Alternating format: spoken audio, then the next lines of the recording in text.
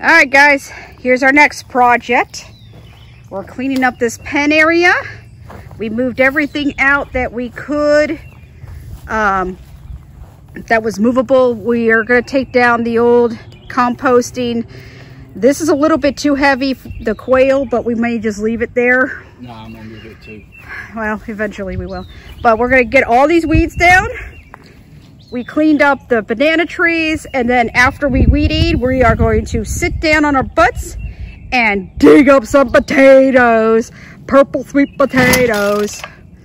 So, here we go.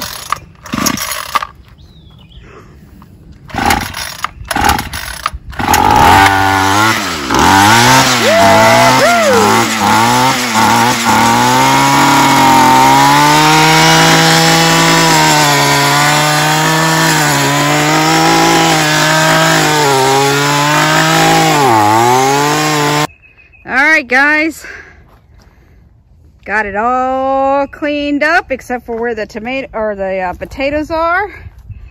And then we decided to go ahead and leave the compost pile here.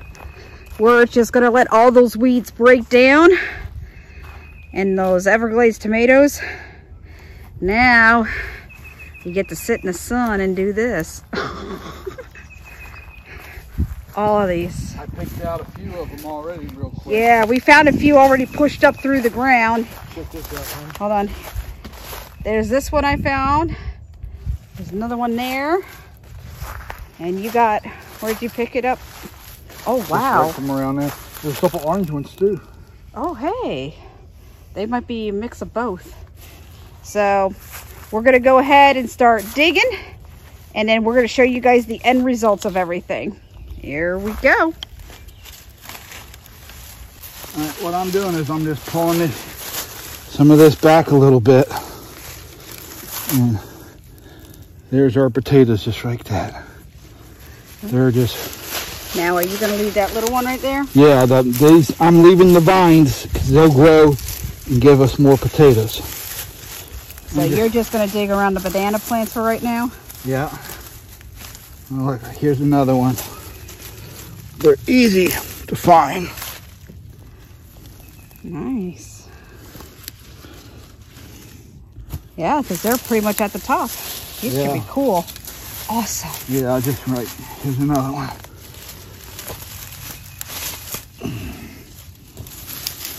Just kind of like run your hands and then you can find them pretty easy.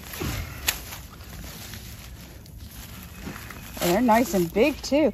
Now we did this, what, back in the fall? Yeah. Like September, October? Yep. So September, October, these purple sweet potatoes got about that big. And we'll probably leave these here for the summer. And then we'll pick them again in the winter. Or in the fall, I should say. Yeah. All right. Time to get our hands dirty. All right, guys, here's what we did.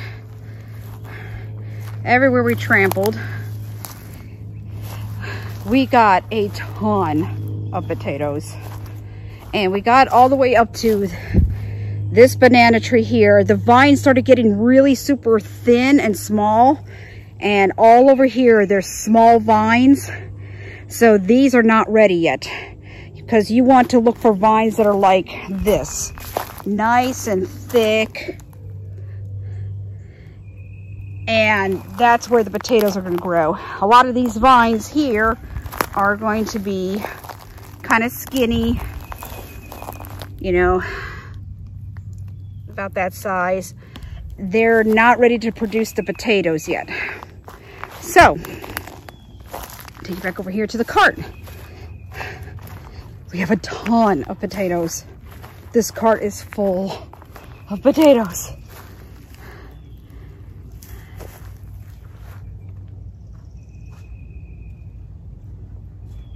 We did find a few yellow potato, or like regular sweet potatoes, but we have more purple potatoes than anything else.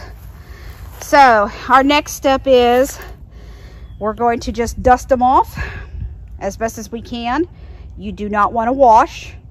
We are going to put them into one of our wicker baskets, or a couple of wicker baskets. This might take like 2 or 3. And we're going to put them in our shed for about 5 days to let them sweeten up.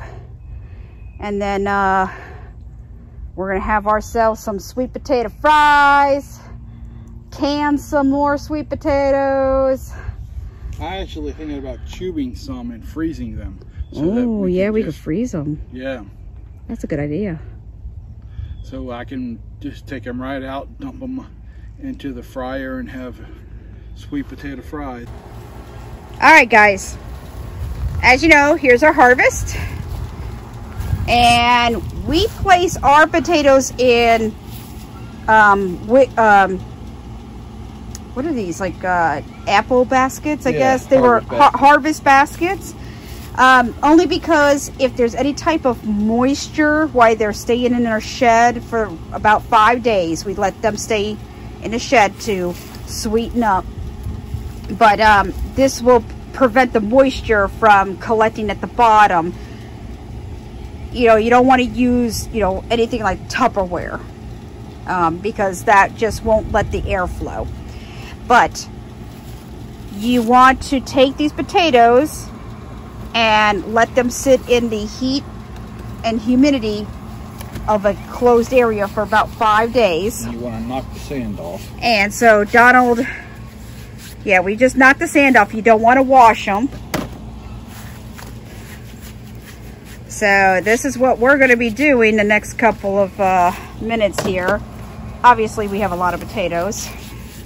It's a pretty good harvest for our second harvest. Not bad at all. See how some of this soil is wet? Yeah. You want to knock that off. That's why we use, as best as we can. Yeah, that's why we use the wicker basket, so that's going to dry. It's not just going to sit on there. Yeah. And so we're going to go ahead and fill them up, and then we're going to show you what we have and get them loaded. All right, guys, here's the end results. This bucket and that bucket is going to go in the shed for the next 5 days. And then this one here are going to be our starts, because we want to plant more of these. So we're going to go ahead and put these in little a little box with some soil and get starts growing, so we can then transplant the starts. But that's all we have for right now. So in about 5 days, we'll then wash them up, and then we're gonna be having some taste tests with different things for you guys. Well, guys, the sweet potatoes have been in the shed for 5 days. We've taken them out, and we are taking the brush, knocking the excess sand off, and then we'll be putting them in our spare room in a nice dark spot. It's cool, and we'll have, whoops, I hope that one escapes. We'll have sweet potatoes for a while. These sweet potatoes will last us probably 6 months.